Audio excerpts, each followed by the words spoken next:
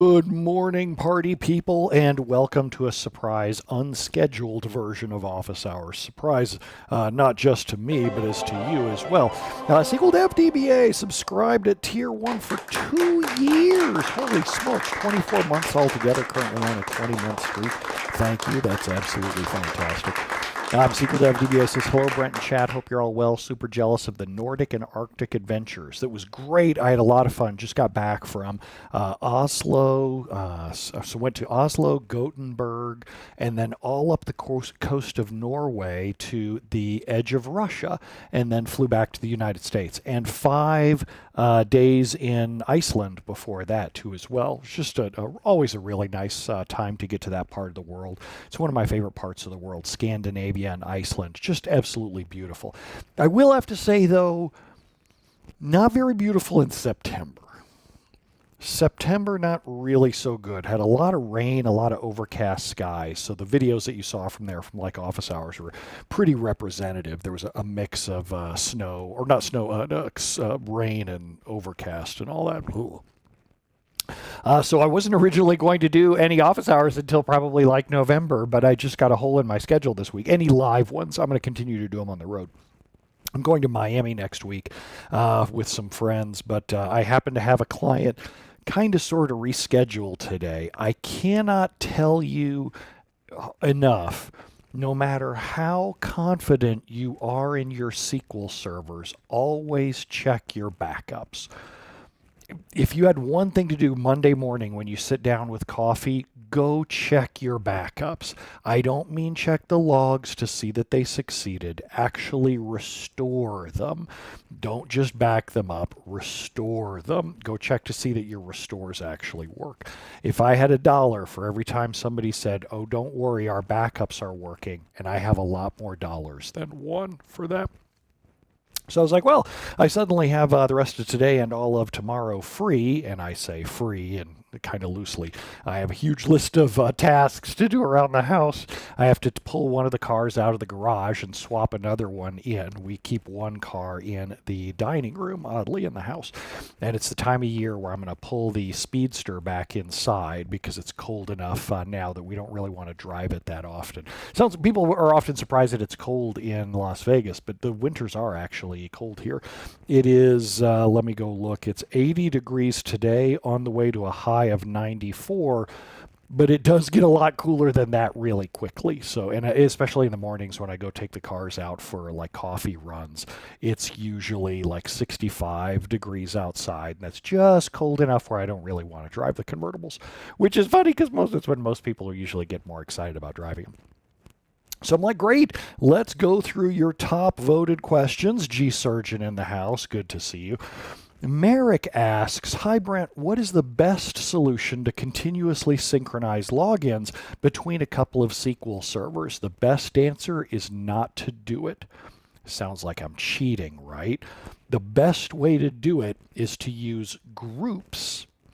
Use groups and then put Windows logins in or out of those groups. That way you don't have to continuously change them every time you add an employee or you get fired, one of the two, whichever. SQL Dev DBA says, what are you swapping the Speedster with that's inside? A 1971 Volkswagen Type 3 Squareback. Have a 1971 VW. It's the thing that came after the Beetle, and it's a little kind of like a shooting brake wagon kind of thing, and it has a Porsche 914 engine in it as well, so it kind of speeds along. Next up, this one, MancDBA says, have you ever walked off a job because the place is beyond help?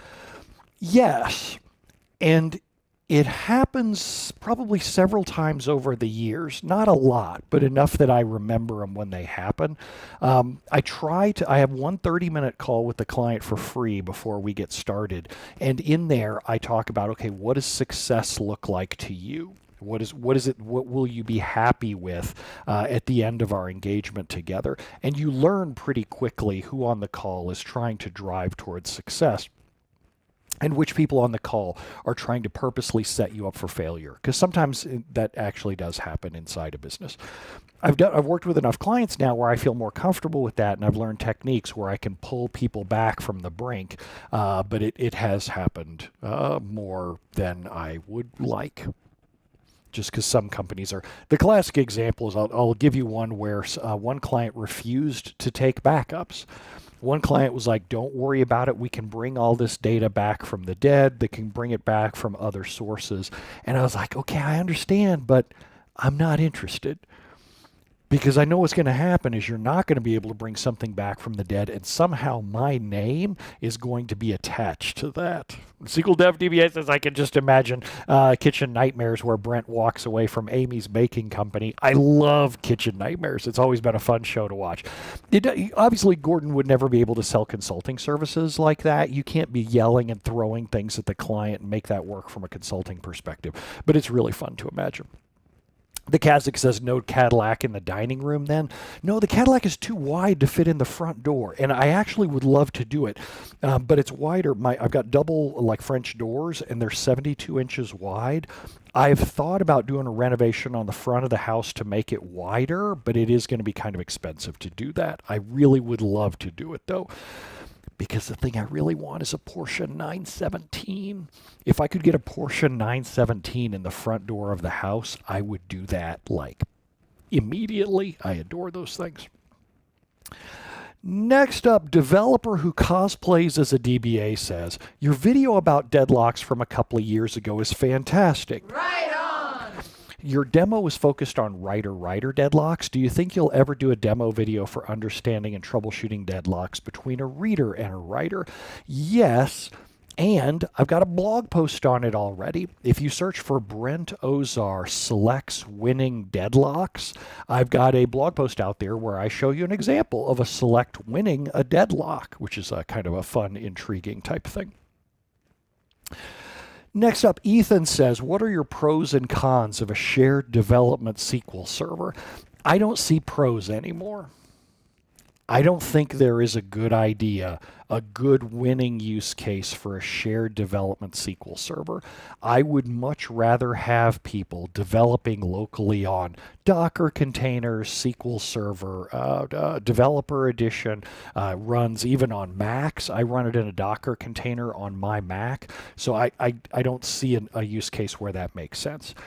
What someone's going to say is, and I'll put a puppet up as if I'm the person, I have a 20 terabyte database and we need to do development in it, so we all work together in that one. Okay, I get it, but you could also do that development on an empty copy of the database. You could just put the tables and structures in there and just load the config tables, not load the fact tables with all the data. Just put 100 rows in each of them, because your goal is just to see if the query works, not to get the exact results necessarily.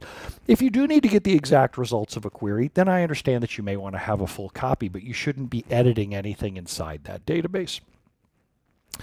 Let's see, next up, Zach asks, most of the AWS RDS instances don't support TempDB on local ephemeral storage. That's true. How important do you think it is to have TempDB on local storage? Going to the cloud is about compromise, is about giving and taking. So you can't have everything anymore. In the old days, we as database administrators would be like, I want the fastest CPUs and the most memory and the best storage and the biggest network cards. And they'd be like, why? Because I'm the database person. That doesn't work anymore in the cloud, where we pay for everything that we use. So what you have to ask is each SQL server, you have to ask this question about each one of them, is this SQL server bottlenecked on TempDB writes? If it is, then you can either fix that by changing the indexes in the code, which I talk about in fundamentals of TempDB, or pick instance types that have local solid state for those particular workloads. But you have to review that on a case-by-case basis now that you're going to the cloud. You can't just say, gimme, gimme, gimme a man after midnight. Shay asks, next up, Shay asks, is there a way that remarks could not be part of the query cache? No. SQL Server tracks queries with the comments included. So unfortunately, if any change is made to the query text, that's seen as a new query. What you probably want to do for tracking query sources, if that's important to you, you probably want to track it on the application side using third-party monitoring tools or something like the MVC Mini Profiler, which tracks queries, where they come from, all that kind of stuff. That's on the application end, though. It is not on the SQL Server end. I'm going to ask one that just came in via the chat. SeeCoolGuy says, "Hey Brent, when do we get an Ask Me Anything from your home in Vegas in the hot tub?" Okay, so true story. I almost did today's webcast from the pool. I was this close. Oh, hey, Montreux 1981. Montreux 1981's been doing a ton of work on the first responder kit. That'll be one of the things I probably have to do today is go review those pull requests. But I was this close to doing this particular office hours from the hot tub. The one thing that stopped me was I have a whole bunch of stuff that I want to get done in the house today, and I didn't want to set up my home studio type gear down in the pool. The hot tub isn't fully plumbed in yet. We still have to do the electric for that. It's in place, it just doesn't have electric yet. So of course there's no water in it either. But we are probably late October, early November on the, did I say that right? Mid-October to late October on having the electric and everything done for the hot tub. So that'll be coming close. You'll get one from the pool before that. Richie says Proficient sucks. Yeah, it's been our long national nightmare. And then we'll do a couple of more, and then we'll end up, I'll do a break, but I'm going to stay in with y'all, but I'm going to break it for YouTube because I'm going to break it into chunks.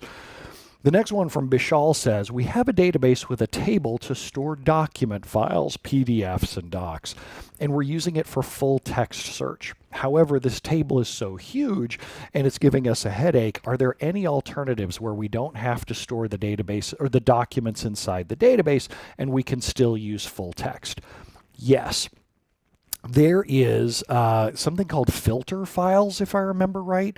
I can't remember the exact name, but if you go to SQL Server's documentation on full text, there's a way that you can have full text search operate on external files.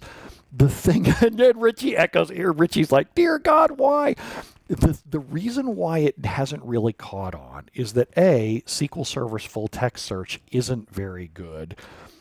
B, you're still burning up CPU on the SQL Server, which is like the most expensive place that you could possibly do it.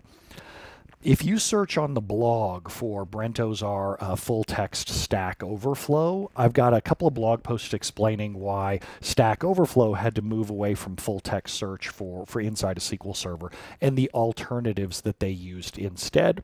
That's what I'd recommend. As long as you're going to start making architectural changes, start thinking bigger than that. Full text shouldn't really belong in SQL Server as you're finding out with the scale problems that you have.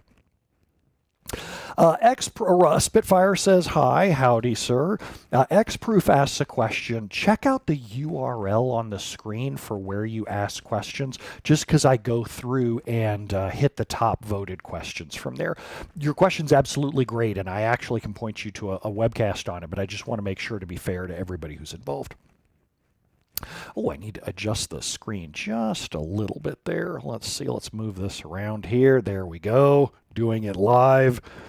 What do we have next here? Next up in the queue. Oh, Karthik asks, what is your opinion of Azure SQL's VM SKU recommendations? Does it produce good recommendations? I have never used it in my life. I have never used it, not even once, so I have no opinion whatsoever. Montreux, howdy. And in case you didn't hear me earlier, Montreux, I saw when you subscribed. That was kind of cool. Pull requests. I appreciate your pull requests from the first responder kit, and I'll be digging into those probably today or tomorrow. We'll see how that goes because I suddenly had my schedule free up today. Red Utley says, "Should SQL CPU licensing ever drive VM sizing selection?" Absolutely. You don't want to pay for more SQL Server CPU licensing than you need. SQL Server CPU licensing is extremely expensive, so you want to get the smallest number of cores that you can get away with and still have your users happy. This is a big part of building VM sizes in Azure, Amazon, Google Compute, is trying to figure out how close you can cut it on CPU and still get everything else that you need around memory sizing, disk throughput, and network latency. And we'll do one more, and then we'll take a short break of non-professional questions before we hit the next round of professional questions. Miles says, very good morning. Other than the fact that I'm not getting paid for today's work, it's pretty good. RCSI is turned on one of the user databases. However, we still see selects are getting blocked by insert statements. Any reason why? Please explain. Absolutely. Just because you have RCSI, that's the default. That doesn't necessarily mean that that's what those operations are opting into. Individual operations can ask for different isolation levels. They can say begin transaction or set isolation level serializable. They can use hold lock. They can ask for repeatable read. So RCSI is just the starting point, but then queries can modify it.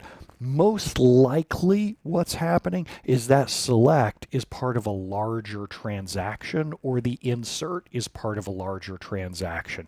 And that outside transaction is changing the isolation levels. Okay, that's it for that round of questions. For those of you who are watching the recordings, thanks a lot for hanging out, and we will see you next time on Office Hours.